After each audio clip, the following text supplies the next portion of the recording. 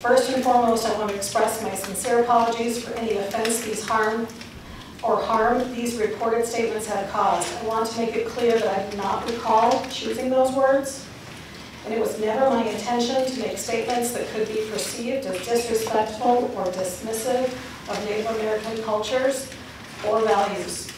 The Rapid City Area School District is committed to fostering an inclusive and respectful environment for all students, and I deeply regret any misunderstanding or miscommunication that may have arisen from the press release and the accompanying OCR report.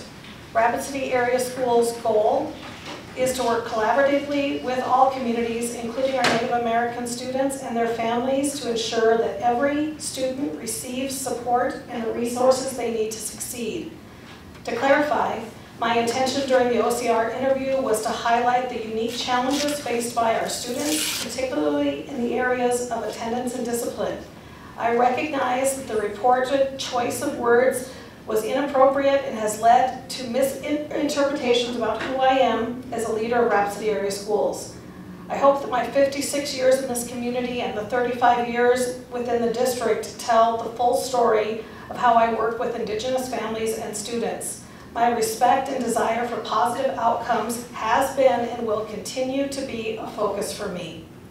Moving forward, I'm committed to engaging in meaningful dialogue with Native American community leaders, parents, students, and to understand everyone's perspectives better and to work together on solutions that support the educational success of all of our students.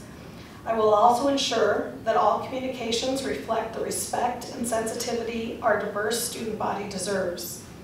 I appreciate the opportunity to address these concerns and to reaffirm our district's commitment to equity and inclusion, and I truly wish to see positive changes in the areas of discipline, attendance, and advanced placement enrollment.